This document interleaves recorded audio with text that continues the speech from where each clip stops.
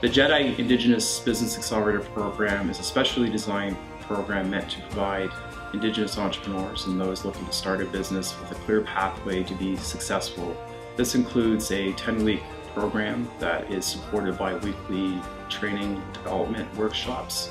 And essentially it's a launch pad for Aboriginal entrepreneurs in the province so that they can gain access to a myriad of mentors, resources, funding programs to really give them a leg up and accelerate the process from going from concept to reality with their business idea.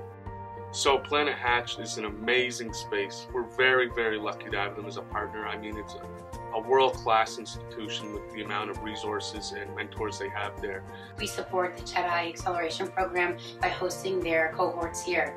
So in addition to hosting and having the facility space here, we also have a wide variety of programming that we run ourselves where the JEDI cohort can take advantage of. So that's anything from mentor office hours to idea lab to different networking events, startup trainings, things like that. Another great part of the relationship is our amazing co-working space. So anyone in the JEDI cohort has access to network with the different businesses, the different startups and entrepreneurs who are working in our space. And it's a very collaborative, inspirational space to work out of.